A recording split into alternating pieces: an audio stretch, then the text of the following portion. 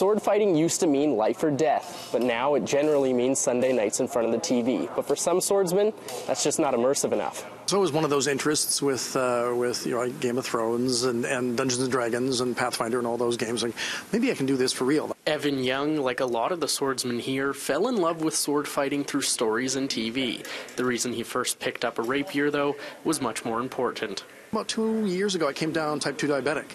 And I needed a sport that I was going to be engaged in and interested in that I could continue to do on a regular basis, and this was it.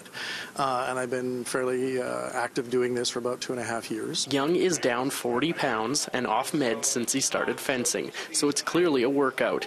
It's a tough art, though, that requires mental focus and discipline. As much as you have a mesh mask on, there's not enough air in the world to go through. It's very warm, and you're trying to get air. You have to try and control your breathing, stay focused, learn your opponent's style, learn what they're doing, try and counter it, and pay attention to your foot placement. Foot placement, that was the toughest part for me when I threw the gear on. Extend, lean, lunge. Boom, there we go. Perfect. Yikes.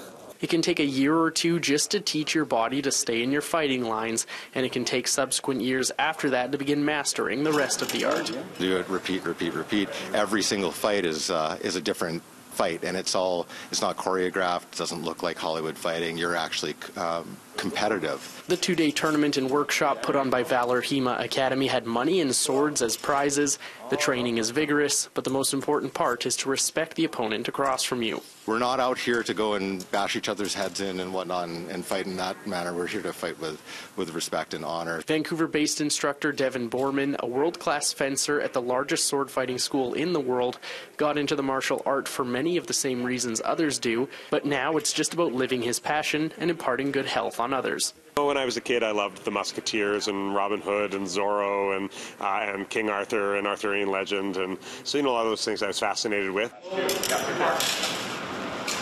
What I really want to give to people is ways to move really effectively in their bodies to build their overall long-term health, which is just done through this beautiful martial art. In Winnipeg, Mike Albanese, City News.